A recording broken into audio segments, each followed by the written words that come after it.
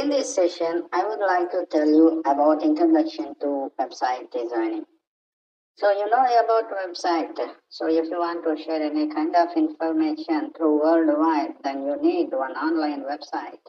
So if you want to create a kind of website, we have to learn some technical tools. Those are HTML, CSS, Bootstrap, JavaScript, and some other advanced tools also be there. So that here in this course you will learn about what is HTML4 and what are the tags it had. And I told you about what is HTML5 and its elements.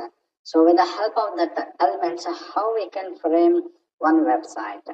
And you will learn the most important HTML5 elements also. So those are really helps to create one structure of the frame, website layout. So as well as for that website layouts, you need to assign some CSS. In the sense, if you want to create any response website, then you need to use and assign some CSS. There we had a lot of tools is there. There in the tools, I told you very important tools. There you can see CSS version 3.0 styles is there. I explained about all those gradient, drop shadow, etc., etc. As well as here you can see there is a flexbox also be there.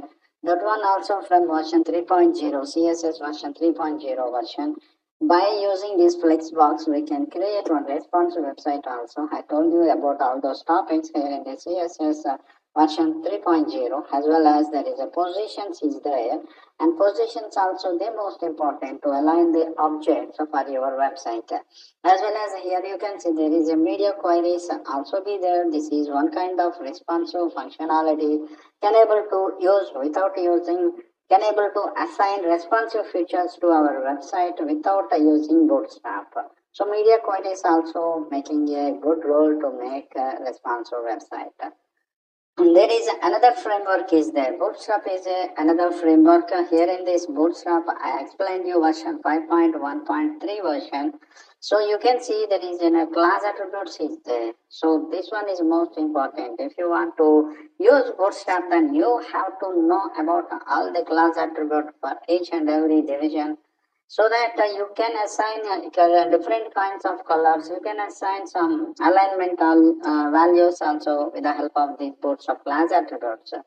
There in this class attribute, you will see some 12-column grid system is there. To implement responsive website or to design responsive website, you need to use this 12-column grid system. Then after that, you have to study about this one also. With this, with the help of this 12-column grid system, we can create responsive website. I explained you about this topic in our session.